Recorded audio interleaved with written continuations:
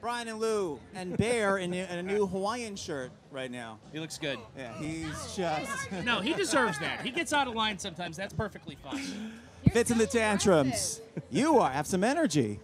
I am pumped. Lolla, 2014. Let's all drink Red Bull. That's actually how he treats me on tour, so you guys know. Because she talks back all the time. There you go. You guys were great yesterday at Wrigley Field, singing the 7th inning stretch, Take Me Out to the Ball Game. And what kind of thrill is that, as a fan, as a baseball fan? What kind of thrill is singing Take Me Out to the Ball Game at Wrigley? I mean, you know, it's like you get to do all these extra things that you never thought you'd get to do, you know. For us, you know, they made us awesome jerseys that we got to wear.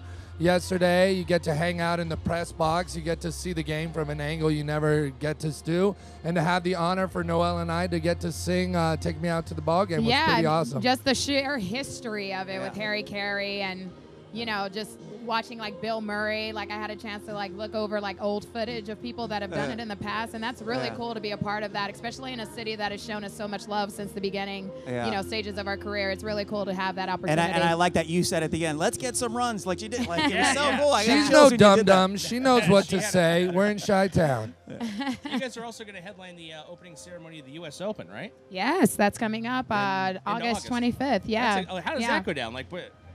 It is going to be... They called us and they said, listen, last year we had Lenny Kravitz. This year we want to up our game. Right? Do Fitz and the Tantrums want to sing at the U.S. Open? And we said, let us think about it. And then we came back and said, sure. We will grace you with our presence.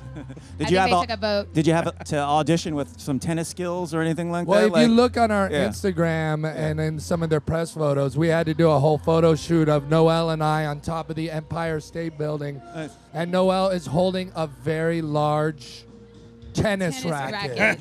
And I'm holding a very big large tennis ball. And now the bear. And now the giant bear. You know, yesterday you were talking when you were in the booth at Wrigley. You were talking about the significance Chicago had early on in the Fitz and the Tantrums, kind of exposing the band. Talk us through what Chicago means to you, the early stages in getting your music out there. I mean, this city is everything. This is maybe our biggest market in the whole entire country. Chicago has been with us since the very beginning. You know, when we were first starting out and Money Grabber was just starting to get out in the world, you know, 4 years ago, Joe Shanahan at the Metro took a chance and gave us our own headline show when honestly we had no business getting a headline show at the Metro. We showed up 2 days after Snowmageddon, and it was like this birthing had happened because literally everybody in Chicago had been confined to their house for like 4 days straight. Oh, that thing was ridiculous. With those snow drifts. When we got here, we couldn't even open the bus door. We literally had to park in the middle of the street just so we could get out. And we sold out that show, and we played Lolla for the first time, main stage right over there. First festival we ever did. And it's just been like that since the very beginning for us. And every time we come back to Chicago, it just gets bigger and bigger. We maybe played this city more than ever. And we're actually going to be back here in the fall, in November, doing a couple nights at the Riv. So super excited about that. It's a fantastic room. And Sunday night, you guys are at the Metro once again. Little after show going on. Yeah. Tomorrow, you guys, 4:15 Samsung stage. That'll start at 5 on the Lolla live stream if you want to catch it tomorrow.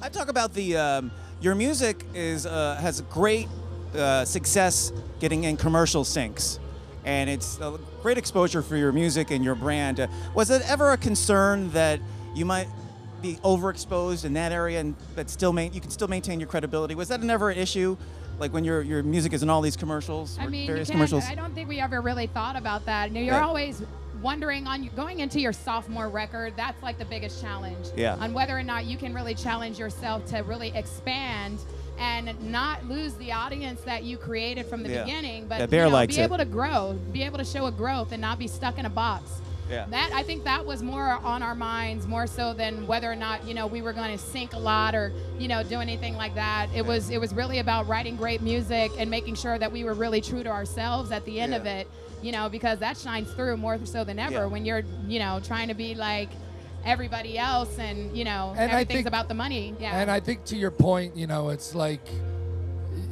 it's so hard to get people to pay attention. Absolutely. There's just so much information out there. There's so much great music, you know. And so for us, you know, to be able to supplement a little bit of our income with a sync and get more people to hear our music, all we want is for people to hear the album that we worked our butts off and that we love dearly, you know. Yeah. So if that's a means to an end these days, you know, 15 years ago it was, you know, a sin to do that. Oh, how dare you. And now it's one of the ways that you can literally, for us, having Ellen use the music for The Walker as the theme song basically to the Oscars, have her walking down the street lip syncing with 200 dancers. I mean, you can't ask for a bigger endorsement. We love Ellen. She's been a huge supporter, and we garnered so many new fans because of it. Of course, yeah. Yeah, so what was I gonna ask you? You had a question, right? About Ellen? Yeah, about Ellen. What's she like? Yeah. She's fantastic. The nicest man. person. She's so nice. But you know, with the payoff, I was gonna say, with the payoff for that is like when you see people singing the words to every song, that has to be validating as an artist and as something that you put so much into. Yeah, does that ever get old? No, that never gets old. Yeah. And what's cool is to see the harder we work. You know, we haven't been off the road. We've been touring for 6 years. Non-stop. Coming to same city 4, 5, 6, 7 times in a row. And every time we come back to a city, it gets bigger and bigger. Yeah. And we see people not just singing the hits, but they're starting to sing all the deep album cuts on the record. There's nothing like that. I mean, which is even more gratifying because you're not just writing a record for like 3 songs. You know what I'm saying? Like here's you're the radio writing a single. body Okay, of on to work. the next one. Yeah. And the fact that people are listening to it from beginning to end is You amazing. do like 12 songs for a reason. You're not doing an EP. Exactly. It's a exactly. you know. all killer, no filler. Exactly. And do you get an endless supply of Laughing Cow? That mayonnaise, what it was? That the butter? cheese. It's a cheese, right? It's something. Well, we're It all looks a bit of delicious. cheeseaholics, so look, if they want to endorse us with a lifetime supply of cheese, we'll take it. Thumbs up.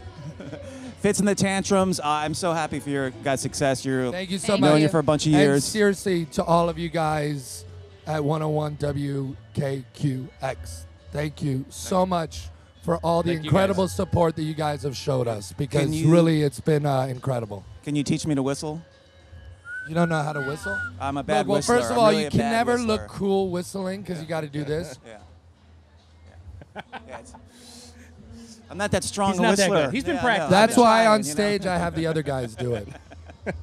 Bear's the real good whistler here. He's a little shy right now, but Fitz and the Tantrums, Lollapalooza. So great seeing you guys again. Thank you. Thank you guys.